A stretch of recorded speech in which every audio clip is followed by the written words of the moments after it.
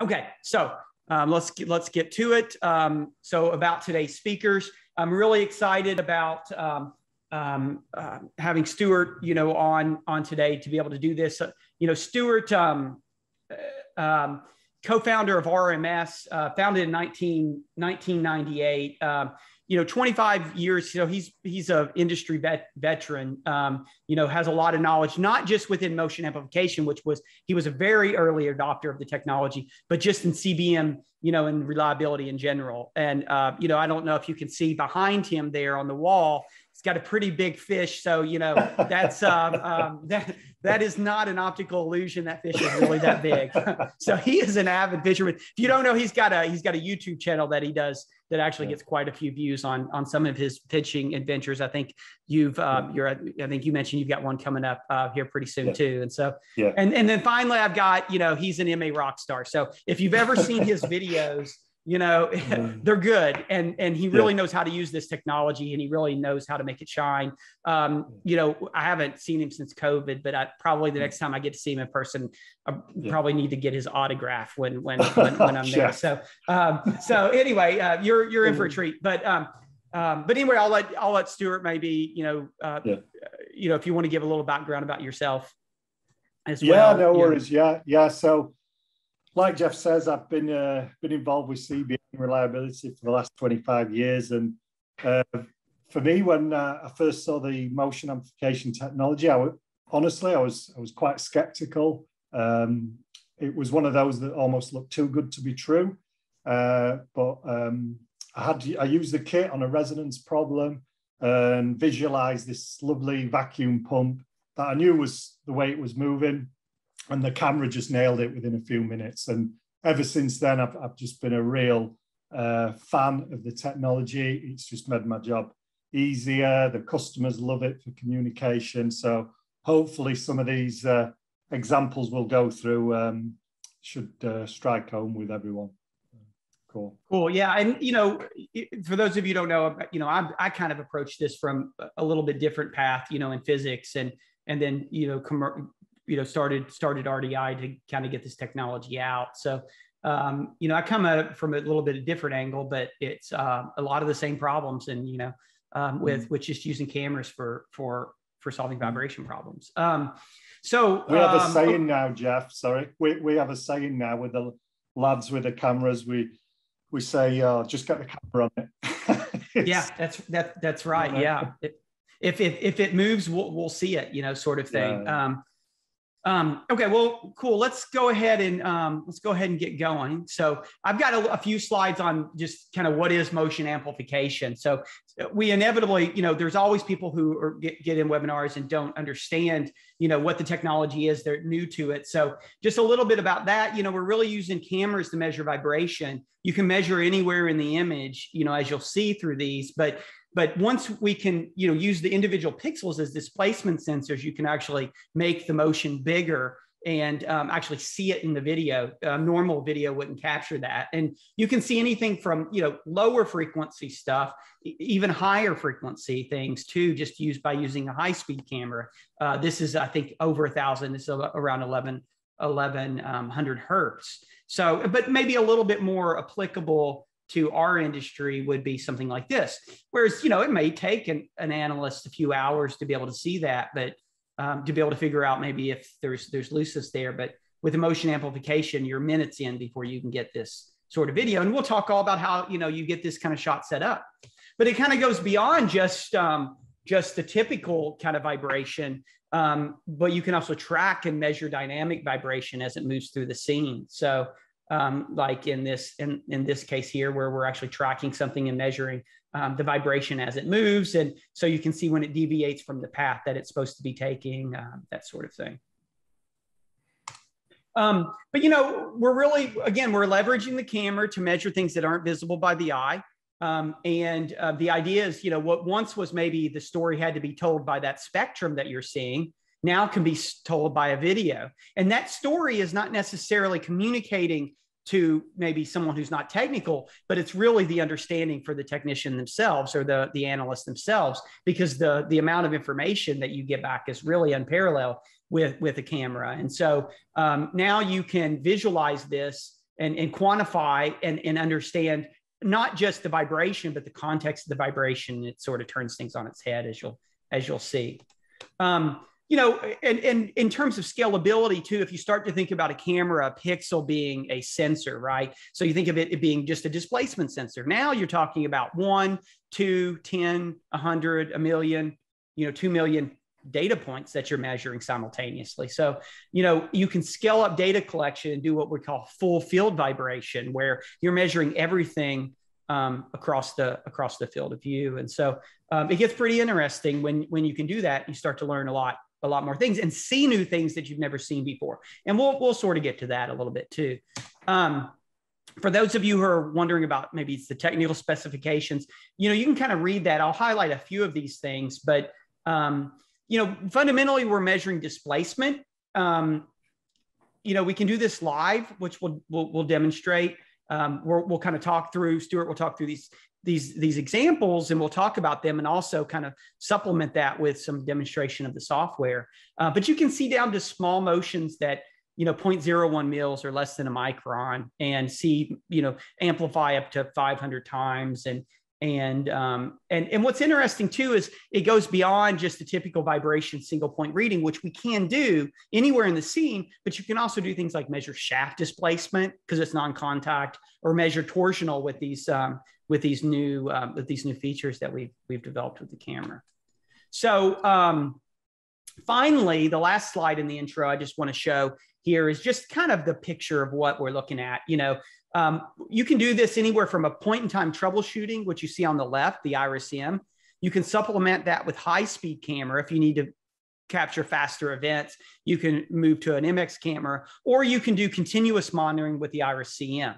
You know, so you have this variety of options that you can kind of expand, you know, across with troubleshooting to continuous monitoring, just depending on what problem you're trying to solve. So with that, we'll go ahead and we'll jump straight into the case studies and, you know, start talking about motion amplification. Yeah.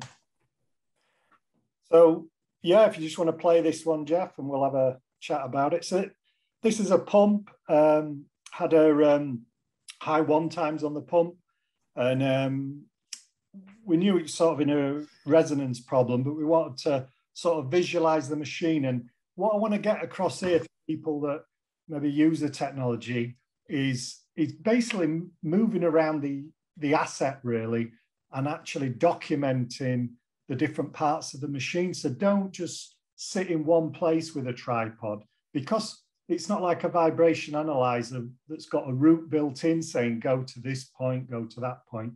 It's down to you where you go. And what I would say is document the whole machine. And as you can see here, we're focusing in on the feet of the pump.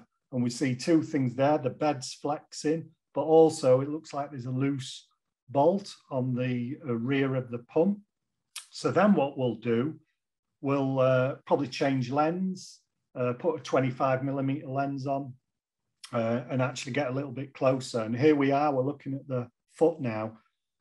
But unbelievably, you can actually see there's a little crack there that the camera's highlighted. And when we was on this machine, I had the engineer with me, and I'm saying there's a crack there. And he's like scraping away the dirt, is there? And yeah, the camera's just brilliant for that. So these little subtleties, you've got to get in there.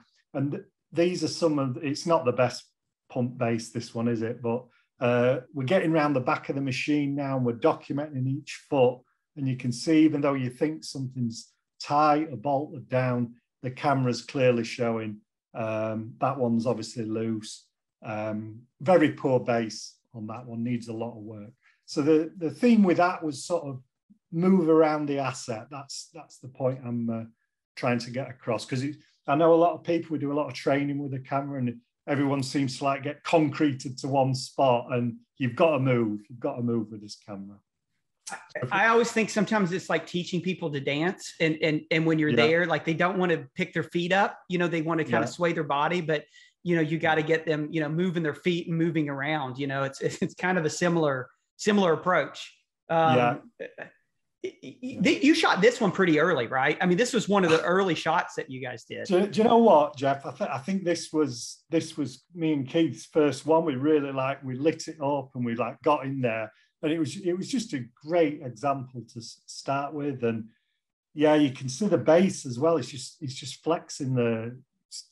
It needs totally new bass and some extra supports to change the natural frequency of the pipe work. And you know, when I first saw this video, one of the things that I took away from it is like a couple of things. But one of the things that I thought is really interesting about this is how, you know, the first shot, you know, you took that shot, which I think is really important. And you really emphasize that, taking that holistic shot where you see everything, right? And it's almost like the asset itself, you know, if you look at the video, because, you know, you can analyze this in the field and you can look right there. It sort of guided you to the spot because you could see the motion and it really led you to the next spot that you needed to take. And I think that happens a lot if people just survey the data.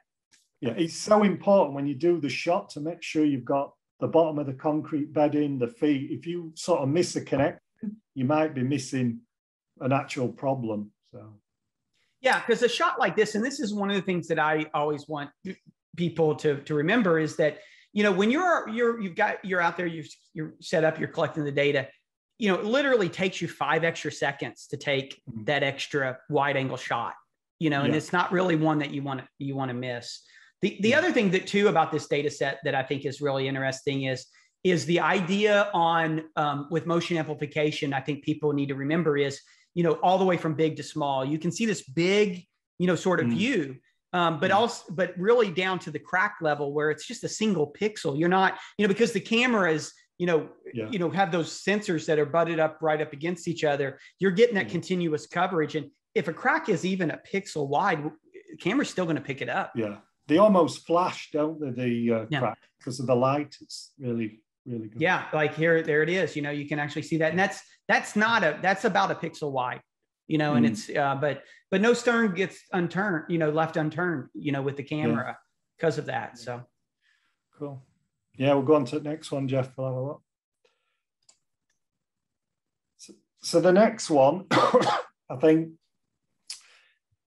I get often asked, how do we know when to get the camera out? And this is a classic example. It's a cleaning, it's a sugar plant, it's a shaker screen, and it cleans the sugar beet, washes the dirt off the product. And is that playing, Jeff? Oh yeah. Yeah, I move anytime I move the chat up, it pauses the video. So yeah. So this motor on top, this is the trend, the overall trend, which went up to 50 millimeters per second, that prompted really to get the camera out. So once we've got this high, could you jump it back, Jeff? Sorry. Yeah, and just real quick, I got to ask you, when you see things like this, just out of curiosity, because it happens to me, do you still get like this look of kind of like, that's crazy? Yeah, it's really, we get all giddy. We get all giddy when we see, look at that, look at those struts. And yeah, we're doing this job with Keith, actually, and he spotted those, says they don't look right. But you want me to go back to the beginning? Or? Yeah, to the trend. Yeah, to the trend, yeah.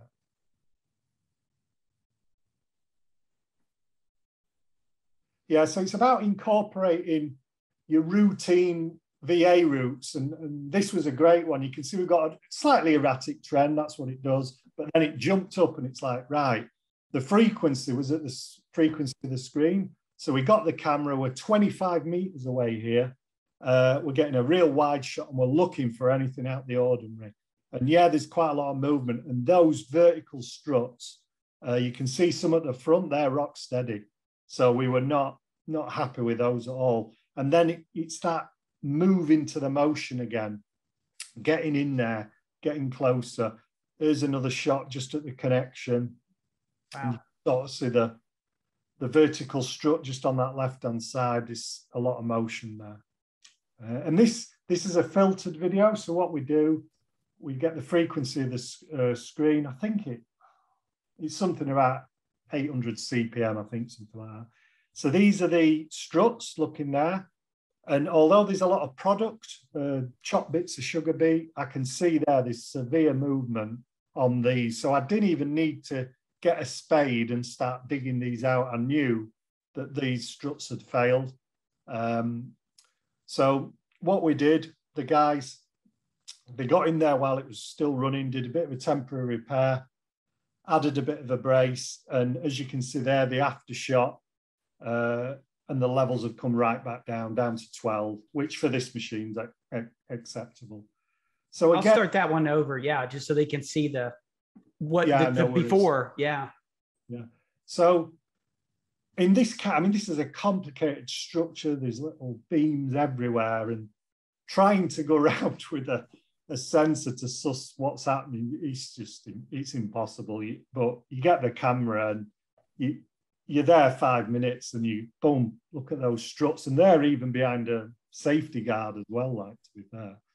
So, yeah, it's interesting because in situations like this, I think that it's a hard problem to tackle, and it's kind of like, what sensors do you use?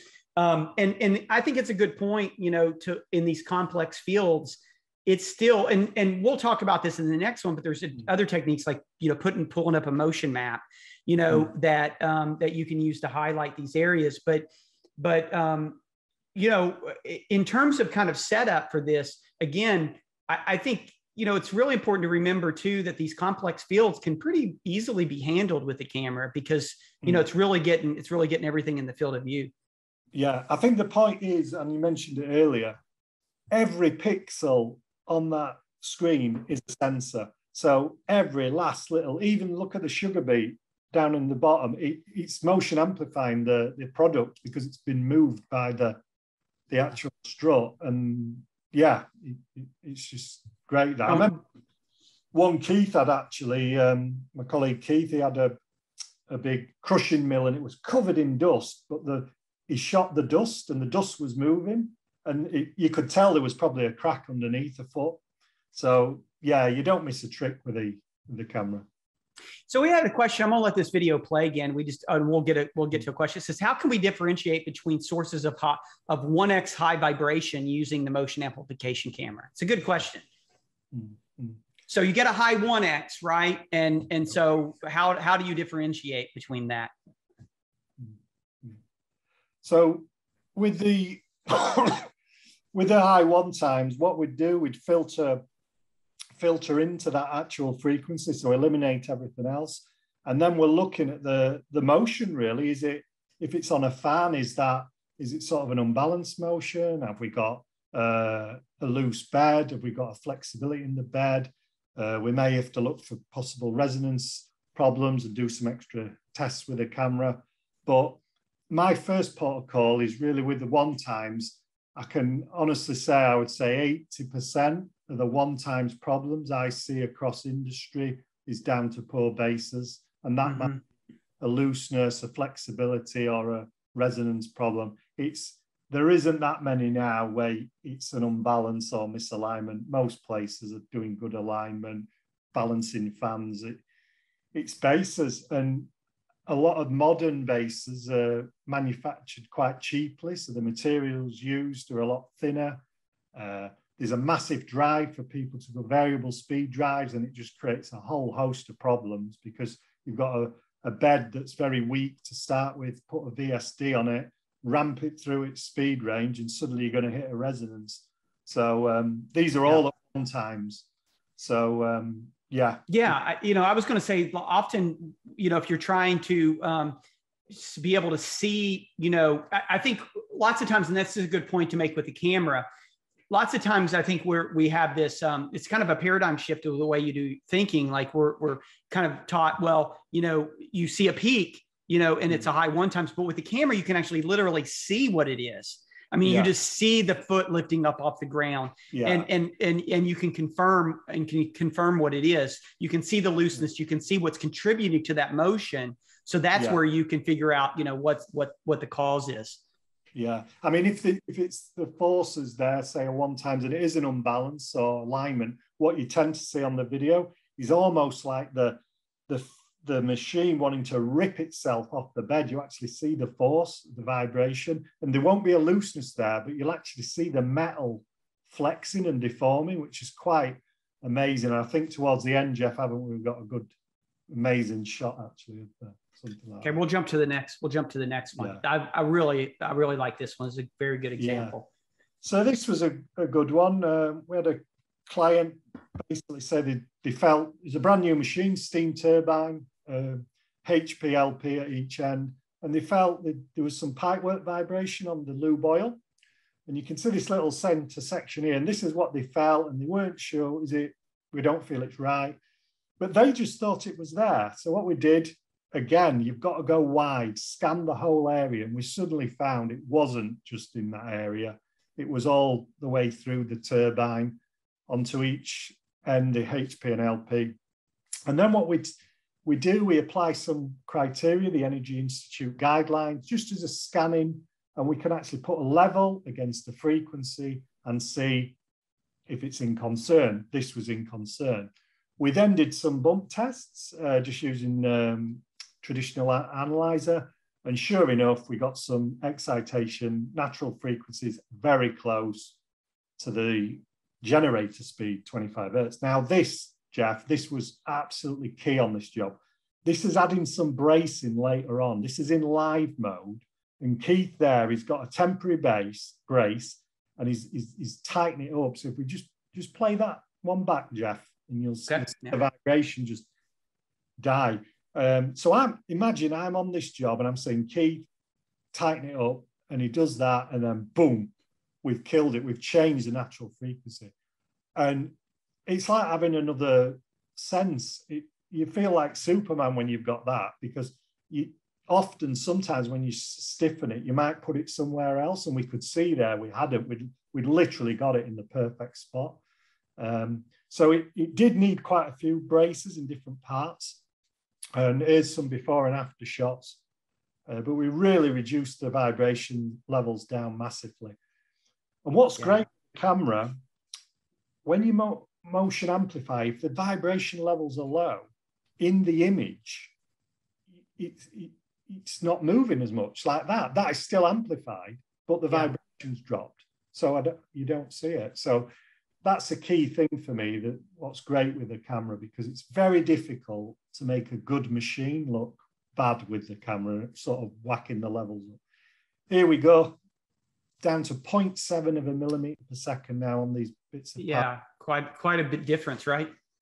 Yeah. And it's great, this Energy Institute for scanning for vibrations. So it's looking at, like, they've done a lot of research with like cyclic fatigue failures on pipe work, and great as that initial stab of looking at it. So for me, live mode there was the real game changer for doing that, because we could assess it there and then. Worked really well. Yeah. So speaking of which, why don't I show, I'll pull up the software and I'll just show where that is, kind of do a short little demonstration of that. Yeah. So let's see, I've got a little rotor kit here. It's on a smart switch, so I can actually turn that on with my phone. Pipe work, the live was a big game changer for us. You could scan lots of areas quickly. So it's fairly easy to do. I mean, that's one of the things I think everybody should take advantage of when they're using the camera, because the amount, how quick it is to be able to do scans. So you set the camera up, you've got it here, you're a few minutes into kind of setting it up and turning it on and everything. But it's a click of a button. So if you press this button up here, the live, it goes straight into live, and you can increase or decrease your amplification, but that's it. And so Stuart was mentioning, they were watching this live. Just imagine, you put a brace on that and you brace it, and then the vibration levels go down. And if you do want to measure it live, kind of like they were mentioning, you can do that too. So if you pull up this and you draw a box, and I just clicked on this little measurement icon, and you can get that, get that waveform. So that's how you can see sort of in real time, what's happening with the asset. Really just pretty simple to do. Yeah, it's a great tool. We use it a lot for pipe work, but to be fair, if I go to, say I'm scanning a pump, it's just there now. I'll have a quick look live mode, put up the amplification, let's see what I'm dealing with, what's the problem. Really. I like to turn this on immediately too, because it's just, there's really no extra time added. You put it on and you can see it and kind of come up with a game plan to see what's moving. And also it's really quick to, determine, is there any piping or anything around the area that's moving, because I know a lot of people have just picked up, conduit and things that are loose that really should just be done and taken care of. And nobody's really monitoring that stuff. Yeah, it's a lot of the time, it's not just the motor or the pump, it's the instrumentation that's hanging off that might have an issue. We've certainly found a few problems with that. But commissioning a new plant and you scanning work areas, really cool. The icon next to it, I don't know what you'd call that, Jeff. Is that the restart one? I often, this one here, kind of return to live. So if you slow it down, of course, kind of like a slow speed, it keeps taking data, but you slowed it down. So you're playing it back a tenth of the speed. You sort of go back in time, so to speak, by a factor of 10. And you can always press this to get it to kind of go to the current time. Yeah, it's just it's instantaneous. So if I just move the camera, I'm scanning there, just click that right-hand button, just instantly I'm back instantly live again. So I'll turn this off. And we can kind of watch it go through its little coast down there. Yeah. So, okay, cool. Yeah, that's that's good. And I think something anybody should be picking up if they want to, when their camera. I always think that you should be using the live mode for sure. Something relevant to what you just did. They said, if I understand correctly, motion amplification is synonymous with ODS for bump testing. Do you still need a vibe analyzer with impact and hammer in response with the accelerometer? No, I mean, we've had some, I think we've got one at the end of this. We've had some fantastic results with the camera and doing bump tests. And we did some comparisons using a tuned hammer, force hammer. And it was really good. We got some great data, and I think I've got an example at the end where we do some bump testing. So I think everybody can remember that you can get full vibration spectrum and waveforms out of it, so you can actually see that, and we'll show that. Yeah, seeing the full picture with it. That's the thing again, and I won't spoil it, but the one at the end is all about when we bumped it. Right, I can see what's actually moving here. Yeah. Okay, we'll jump to the next one then. Yeah, this is I'm a big fan of this case study. Yeah, as you know. Yeah, so. This was an early one we had, and it was another light bulb moment of, wow, this technology is something special. And we had a pump. This is on one of our regular jobs, and there's a whole pump alley of these pumps, all similar. And we had a high 2 times on it. When I say high, it's not ridiculous. I think at times it went up to sort of 5 millimeters per second. But bear in mind, all the other pumps were like 1 millimeter per second, showing quite high axial as well. And often with that, we're thinking, let's check alignment, let's check all the holding down bolts. And that's what the guys did. Good set of lads, knew what they're doing. They did it twice over 6 months. We asked them twice, and every time we can't find anything. The alignment's good. Everything's tight. So we got the camera on it. We've just sort of quite recently got the camera. And it is subtle this a bit. This is amplified now. Can you see the motor just rocking front to back sort of vertically? Very subtly, but it's there. You can just see the motion. It's not an excessive movement, but it's there. You can see the movement. And I'm looking at these videos going, I don't get it. And then the moment when we put the camera under the rear of the motor and film the actual plate that's attached to another plate, and you could see it was sort of bent and flexing like a banana. And that was why nobody could find it, because you check those bolts, they're going to be tight, but it's the plate. That's the steel plate that's the problem.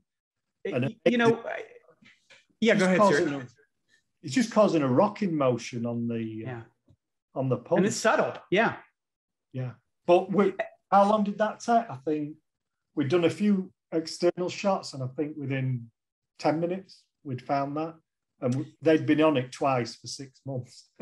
And we went, and what I liked about this, and I'll kind of play some of this back here, just with where they find it, is when you get in here again, because the camera can do down to pixel level, it is so easy to miss that if you didn't have that level of granularity, and then also, the fact that you can just put that camera right underneath. It allows you to go places and see things that really you couldn't see before.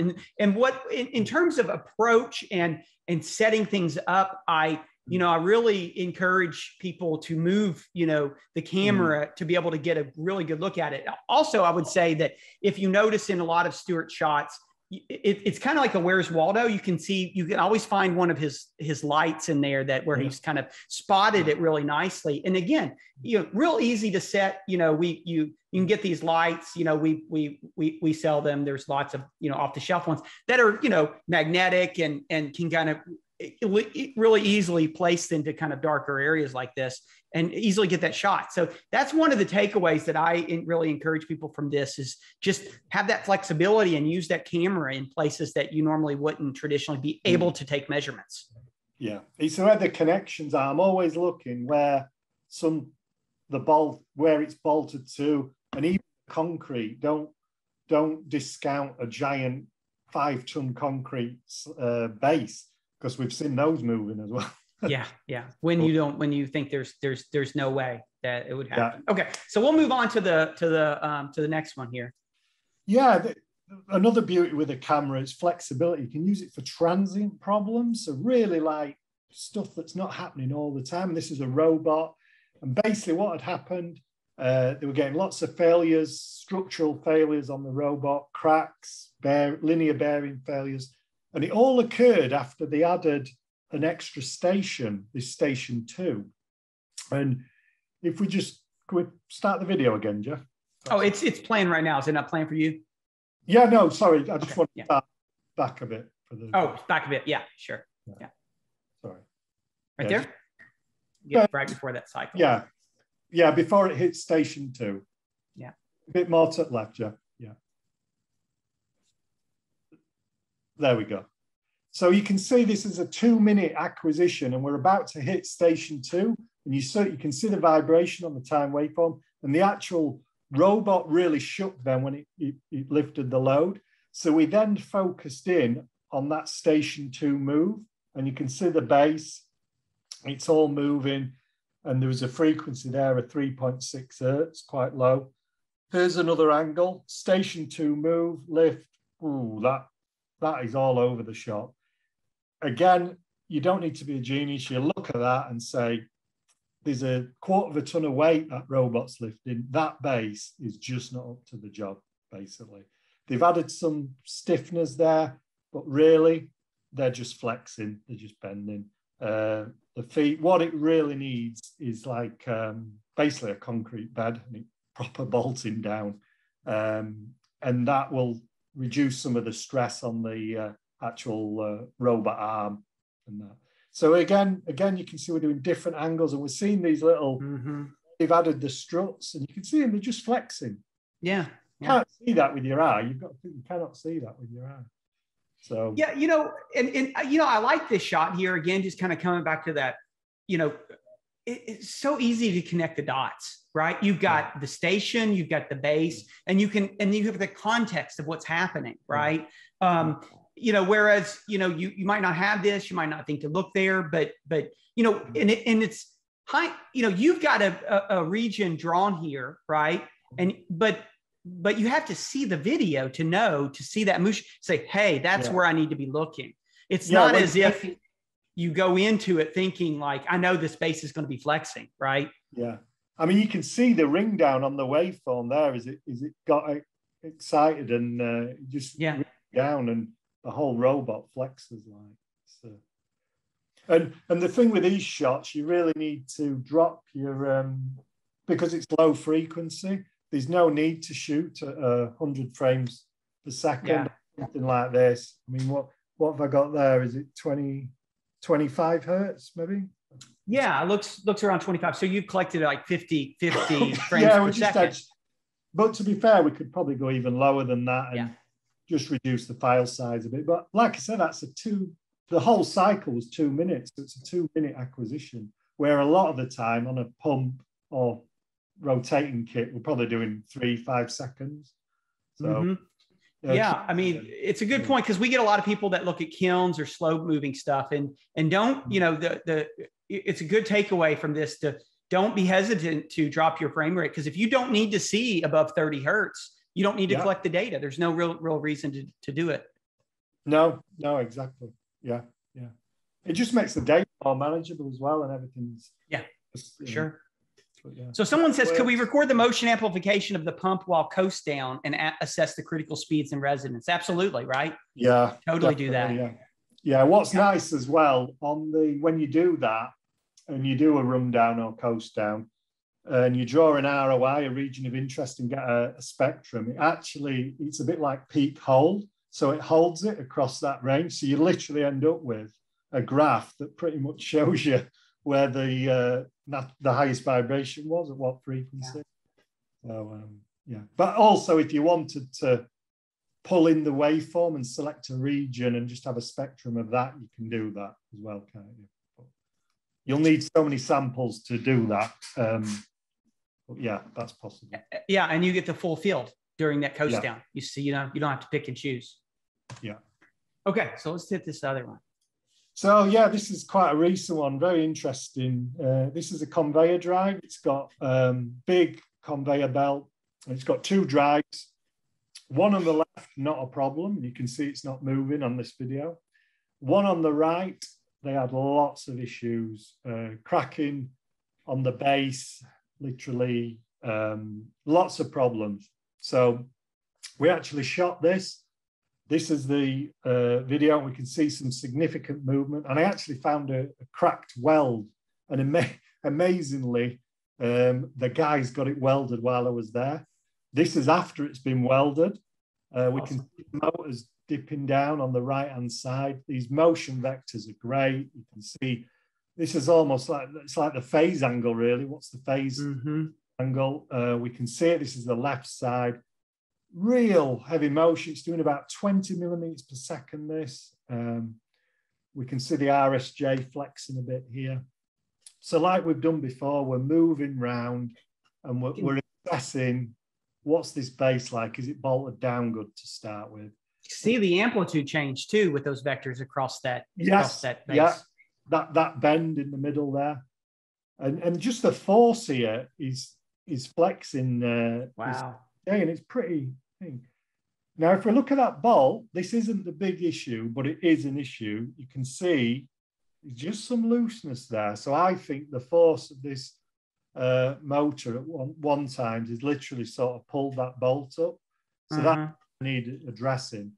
But you can see on the far side now, around the other side, we're going to move in and we're going to look where this motion is. And we can see the main RSJ is pretty good. But when we get close up now to this front foot, this is where the welds have been going. You can see why they've been going, and they're going to go again. Because there's that crack of this base. Okay. So they checked the alignment. They'd had 2 or 3 motors on there, and they're still getting this vibration. So the next thing I did, I think, is it the next slide, Jeff? Yeah. I just had my analyzer with me, so I could have done it with the camera, but I was on my own. I was just rushing, trying to get as much data as possible. I did a quick coast down, and sure enough, as the power was shut off, it runs at 1495. It got to 1460, and the vibration rocketed.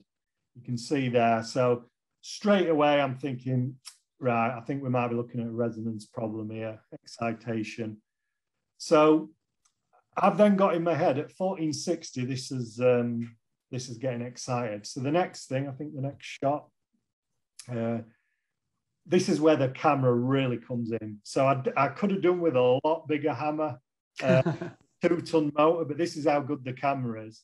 Yeah, got it, didn't it? Yeah. Yeah, so I've filtered the video to 1462. I've whacked the amplification up. That's why the quality's a bit grainy, but you can see that whole motor rocking in the same manner that we saw when it was running. So this is off now, totally off.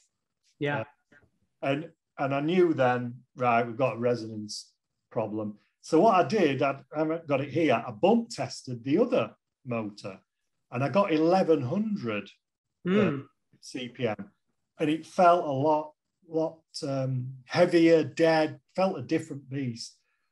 So we're looking into it at the minute, and what we think, this is an old motor that's been sort of redesigned, and I'm thinking, is the other one a cast one that's a lot heavier, and this one's a lighter motor? So what we're going to do, it's not easy just to get these off and weigh them because they're in production. So I've said, let's add 300 kilo of mass. We did some calculations. We're going to add it to this motor, and we're going to see what the vibration levels do. And because we know that natural frequency is around 1460, adding the mass will lower it. And as we push it away from the running speed of 1495, I'm expecting that to come down from 20 significant. I'd like to see it down to less than 5, to be fair. If that works successfully, they're doing it right now, to be fair. This is a real live one. If that works, great. If not, we might go the other way and actually look at the bass, improve it, stiffen it, and send the 1460 natural frequency way above the 1495 and do it that way.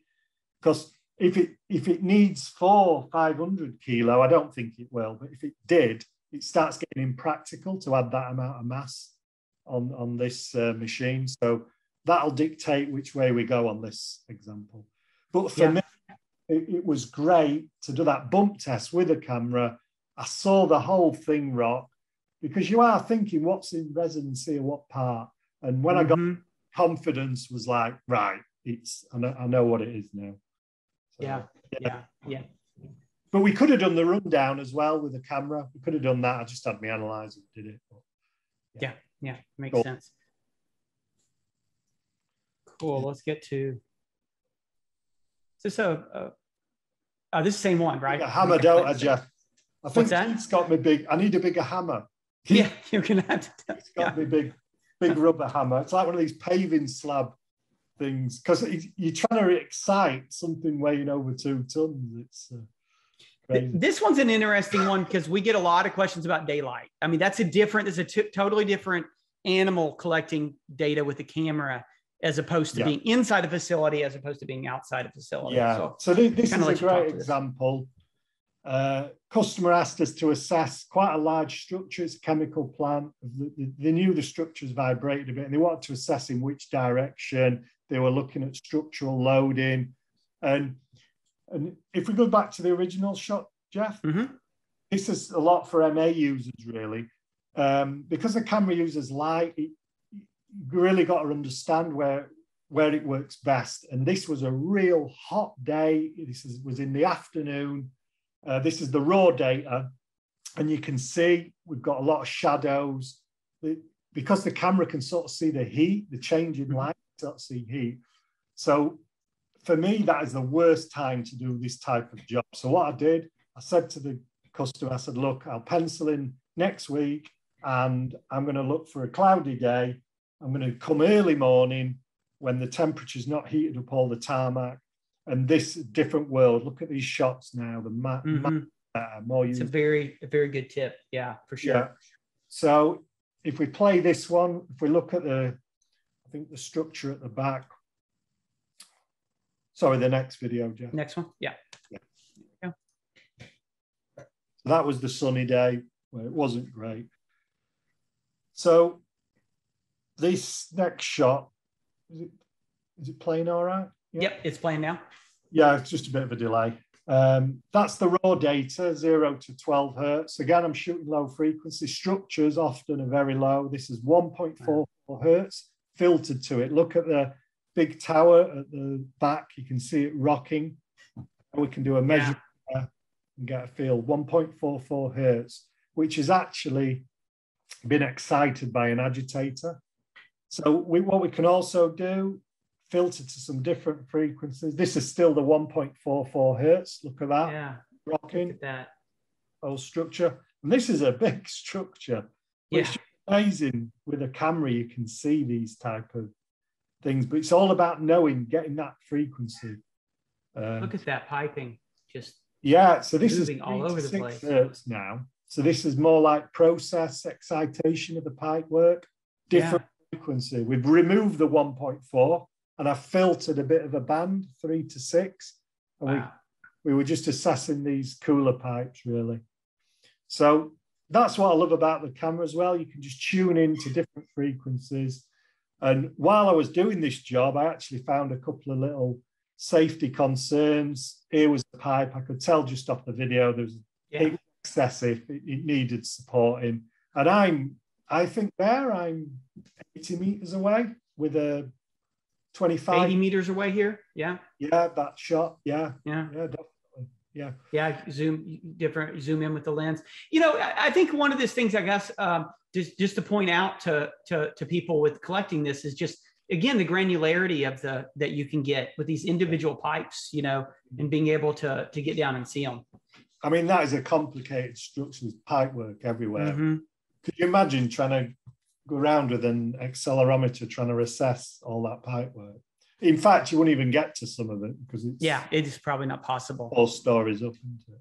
So yeah, it's absolutely game changing on stuff like that. Oh, this is a good one. This one, isn't it? I agree. I really do like this one. So this is hot off the press. This and Jeff and the guys at RDI have developed this amazing. It's hard to get your head around it. We're still getting his head around it, and it's a tack sync. So what we're doing is we're putting a piece of reflective tape on a rotating component on a shaft, and we're syncing the camera to take a shot every revolution. Boom, boom. That the camera's firing off, and we'll take how many cycles, shots, Jeff? Maybe 500. Yeah, 4. I think 4 to 800 is something I usually collect. It. Yeah. Yeah. So what you get is this result. You'll see it in a minute. This resultant video where the shaft has actually been frozen. Okay. So you don't see it rotating. It's now frozen. It a bit like a strobe type effect. But then this is the thing that just blows my mind. We can then motion amplify the shaft. Okay. But Jeff, do you just want to explain, because you'll explain it a lot better than me, of what we're actually doing there in terms of like removing the 1 times component? Yeah, so it really does with synchronous. It removes the synchronous speed, and what's left is all the non-synchronous. So now you don't have the rotation get in the way, and you can actually visualize the shaft just like a vibrating object. And the results are pretty interesting. You know, for me, one of the interesting things about this is being able to see things that you've never seen before. You know, just a whole new set of applications. Yeah, I mean, I've seen things in the spectrums of my traditional vibration data that they ain't on no wall chart, they ain't on any training, but they're in there and you think, what is that? What are those sidebands? And this is a great example. So it's a dyno, this is a testing dyno, and they were having lots of problems with these bearings on here. You can see there's a flywheel and a couple of bearings. And we did traditional vibration analysis with this analyzer, and you can see some of the plots there. And at first, it just looks like, a rotating looseness problem. I've got a set of harmonics. But to be fair, the G levels are quite low, so there's not a lot of impacting. Anyway, when we went deeper into it, it was more that there was a flexibility in these bearings, basically, which are generating these harmonics up to sort of 4 or 5 times. So it's not like an actual loose part that's impacting. It's actually a cocked bearing and it's been distorted. But what was amazing, and this, we're still trying to get his head around it. If you look at the spectrum on the bottom left, we only saw it in the data. We could do with a higher resolution plot here, but you'll notice there is some sidebands around these peaks, more to one side actually. And these were at 4.1 hertz. Okay, so this is rotating at 2000 RPM. What's that in hertz, Jeff? I don't know. 2000. Is it 30 odd? Get my calculator. 30, yeah, a little over 30. Yeah. Yeah. Okay. So we have got a very low frequency on these sidebands. Really puzzled. part of the process of what we're doing, we thought, let's try this taxing technology on it. So we put some tape on, and then if we go to the next shot, this is just unbelievable. So this is in the program, and you take a video using the taxing, and then you draw your little red box anywhere you want, and you can get a spectrum. And sure enough, out pops 4.1 hertz. And we're like, ooh, that is pretty interesting. And at this point, we're getting quite excited, thinking, what's this going to play like? So we filter to this frequency, and we use another technique in the software called HDR, which is absolutely awesome. High density recording, really super smooth motion. So I think the next shot we'll have a look at what this was doing. So bear in mind, this is doing 2000 RPM. Yeah, it's turning right now. That's turning. That's turning. I'll just go back to the start again, Jeff, on that one. You can actually see the shaft flexing, the flywheel, there's some axial motion. And this is close up of the drive end bearing. This shaft on the left's doing 2000 RPM, but it's frozen. Unbelievable. So we think it's a reaction to the poor bearing design that's sort of allowing the shaft to do this motion. Yeah, it's bending there. You can see it just, you know. And it's thrusting into those bearings. Yeah. That's why these bearings aren't lasting very long. Another shot we did at the back, it was with the taxing, but it just happened to be, and I could see also there was a bit of looseness. One of the sleeves was loose on the shaft. Again, this end is doing 2000 RPM, but it's frozen. It's just mind-boggling to see it. So for us, this taxing, it's early days, but we're starting to see some really interesting things that we'd never really see, and you'd even think. It's in the data though, isn't it? It's in the standard data, but it's subtle. It's subtly in there. So I think you'll see sort of torsional things on that, and shaft criticals is another one you might see, and so flexing.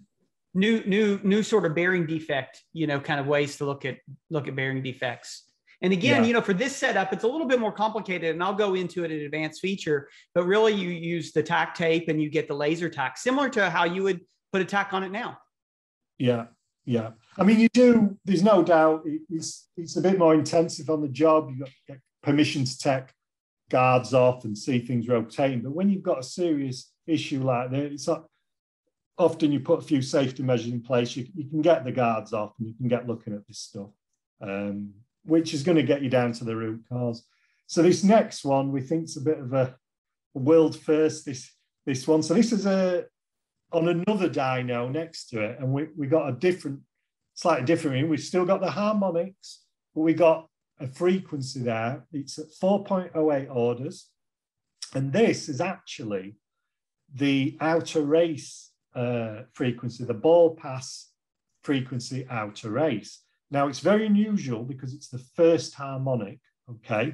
I haven't got the time waveform on there, but it was very low Gs, so it was not impacting a lot. It wasn't like I've got a spalled bearing here with massive potholes. It wasn't noisy. There was a vibration at the outer race frequency, first harmonic. I've seen it a couple of times, but it's quite rare.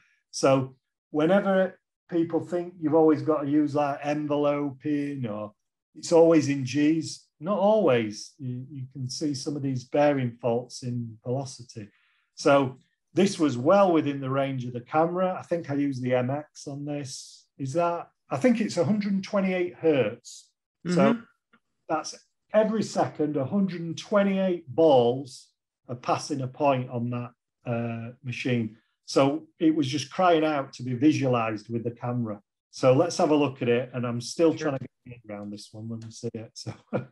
So this is filtered to that 128 hertz. Look at the bearing. It's almost squashing up and down like a tennis ball. It's really flexing. Unbelievable. Yeah, it really is. That's a bearing frequency we're looking at. So the guys there, they're pulling the bearing out, and we're going to check for two things. I think it's related to the problem on this machine where they're having bearing problems, and I think the distortion of the bearing is causing the vibration at the outer race ball pass frequency. That's why it's the first harmonic. Now, it may be that there's some wear in there, but it's really even without any potholes impacting. So we're going to inspect the bearing and have a look, but I'm no doubt it's to do with basically a weak bearing design on a real heavy flywheel doing 2,000 RPM, just not up to these bearings, I think. But to see it is, that's crazy stuff. So that's our last case study. I want to just really quickly, we're right at time. So I wanted to really quickly, mention, before we end that, we're going to do another one of these. It's going to be next week. I'll be on to go over advanced features. You heard Stuart talk about the TAC. We mentioned motion map. We mentioned filtering. We have a question that says, how do you filter? How do you pick what frequency to filter for? There's a technique called motion map that we'll be going into that will show you. You can measure anywhere. We'll show those sorts of things. But, we'll go in through and talk about, displacement, time waveform, stabilization, how to do annotation, this whole list of shaft inspection and speed detection and phase. We'll have all these available to talk about in the next webinar. Here's the HDR that Stuart talked about, the live motion amplification. So, lots of features in there that we'll be going through, and and I'm happy to talk about those as the questions come in as well, sort of a on-demand sort of thing, really informal. So anyway, I want to hit on that, and I think we answered most of the questions. We had a lot of questions. We answered a lot of them along the way.